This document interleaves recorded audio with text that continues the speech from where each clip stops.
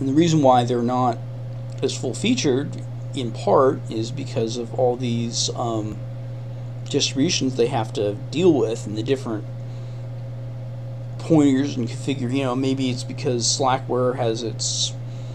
I'm not picking on Slackware. I'm just saying, well, just for example, Slackware, for this program to work, it's got to point to this place, but Slackware's got that file over here, and Ubuntu's got its file over here, and SUSE's got its file over here, and SUSE's calling this library this thing, and Ubuntu's calling this library that thing. So, that's an issue, and that's why we don't have That's why we don't have ported commercial apps. So, although the Linux standard base was a good thing, it was a good start. What needs to happen is we need to have a lot tighter of a set of standards and rules. If we don't, we're going to need to have a prototype Linux distribution that's made with people that are going to port their apps in mind to it, and that prototype distribution will then be something that the commercial companies will have a say and a stake in the design, to the point that it helps get their apps installed, and they'll have a guarantee that whatever parameters they want or need will stay there. And then if all these myriad distributions want to go ahead and adopt that format, they can if they want to. They probably will. So that's basically my idea and my plan. My other plan is that we get some volunteers and we collect some contributions to pay people to go ahead and port closed source apps to Linux paid through our contributions, and by these people signing non-disclosure agreements with these different companies. If that happens, I think that and we have that stable environment, and this group that I'm calling Blue Dogs will port their apps over to this I don't know, Blue Dog Linux or whatever you want to call it, and that way at least one environment will be available to run commercial apps. Okay, and hopefully the other distributions will fall in line to allow those apps to run. An esoteric behind the scenes decision that the desktop user never sees shouldn't be a reason why they can't run the commercial apps. I'll tell you right now it is. And so that's the last thing I think we need to do. I think that the box sets need to be sold again. They need to be of a high quality and a long enough shelf life that'll be worth the cost for the user and for the end user. And I think that's it. And the whole idea of doing United Linux isn't good enough. Just 3 distributions getting together and saying they're going to agree isn't good enough to get the commercial apps.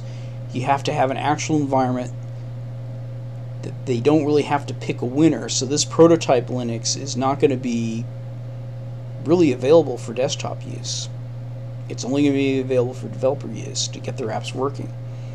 And then, like it or not, these other distros, if they want to have commercial apps running their distro, all they got to do is just change some things, the way things work. Now, end users might not like it, but at least they're going to get it this time with the understanding that things won't change after this. I don't have that understanding with Grub. I can imagine in about 3 years there's going to be another bootloader that's made by someone that everybody else is going to adopt, and Grub 2 will get old, and they're not going to want to use that anymore, and so why didn't we just continue on with Lilo? Why did we even use Grub 1 in the first place? I don't know. Lilo seemed to, there may be some really esoteric technical reason, but for most desktop users that are dealing with one computer and the most 2 hard disks, I think Lilo is probably a perfectly fine tool. So I know I'm going in circles here, but these are my motivations. This is what I hope to see happen. And this is really my last plea, because otherwise, the way things are going and the circular pattern that I've seen here, I'm never going to see this come to the desktop. So I have to now view my Linux use as having no business use whatsoever, with no proposition of it ever having any business application, and it's a hobby.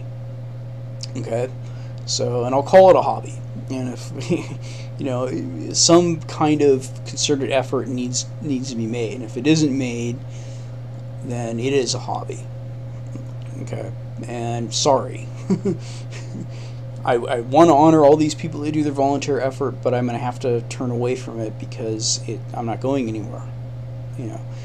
I thought in 2002 that by 2006 wine would be mature enough for me to run my commercial apps. I don't think that's going to happen anymore. I think getting the progress is just too slow. It's probably too costly to get those things ported.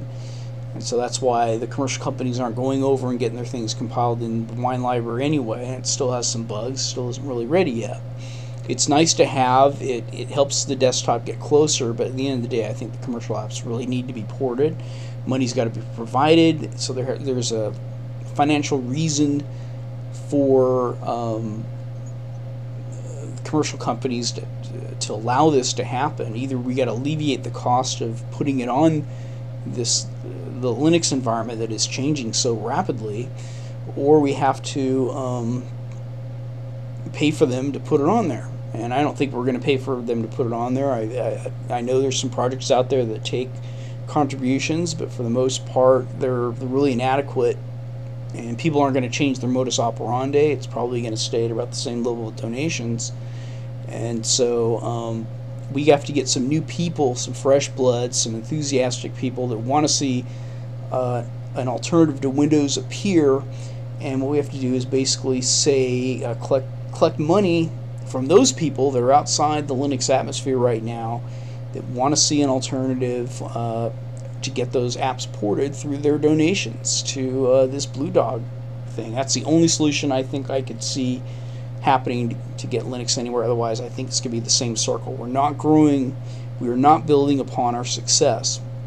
We keep building things and breaking them down and causing, reaping havoc for people.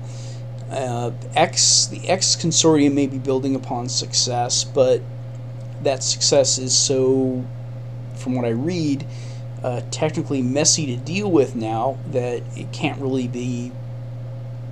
It's almost too hard to fix in the current sense, so they have to do a rewrite. And so as things keep getting rewritten for no good reason or for good reason, people are going to run into problems. People are going to come and go from the environment. There won't be enough people to get interested in making that little, to scratch that itch, and it's just going to keep going in circles. We're kind of like, we really are kind of like the Soviet Union of operating systems. I'm not calling Linux communist, I'm calling it communal. And so I know it's communal, it's not communist, but at the same time, the end performance is coming out like, well, they could do some things pretty good, but there's a hole here, there's a problem here, there's a problem there at the end. Linux isn't going to collapse, but it certainly isn't going to get any bigger or more highly used. And at the end of the day, I really want to see a lot of people using Linux, a lot of people honoring the volunteer efforts of other people, but I also want to see the volunteer efforts of other people to be well thought out, to not impact everybody. When you're making something major like KDE or Grub or X, you're impacting the entire community. So it's time to be a little more conservative and thoughtful of those people, even in kernel land. Changing the way the USB drives mount. It's just not going to help end users get where they want to be unless there's a real good reason why that's a better choice. But I'm not seeing it. I'm seeing a lot of bugs in UDEV. I'm seeing that now that I can't, in a simple way, get my USB drive to mount. I gotta edit a UDEV rule that's written in some kind of C language. My bootloader's written in some kind of C language. You can't go in that direction. You got to get it so if you're going to go and you're going to add more features, you got to keep the simplicity at the same level. So those are all my thoughts. I want to see this operating system go somewhere.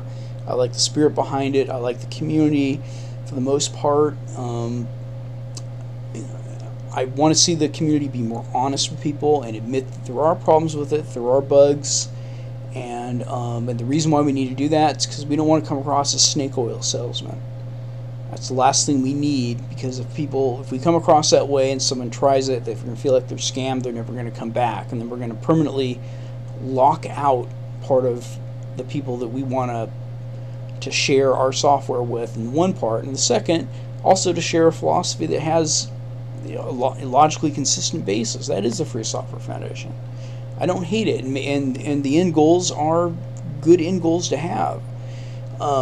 It's just a matter of realistically getting there, and I think that the Free Software Foundation and some Linux users are far too vocal in ways that really end up hurting the end users and their own cause at the end. So I'm going to end with that, but these are all my motivations, and I'm going to share them with you. So and that's what I do. For all these things, I want to give them all a chance. I want to give NetBSD a chance. I tried, but at the end of the day, I'm going to put up what truly happened to me, so people can see what happens and what other people go through when they try to use their software. And that way they could decide, do I want to put something out there that's going to result in that kind of frustration for the people? And most people are going to say no, and they're going to do something about it. And I hope that my videos have that kind of impact. Thank you for watching.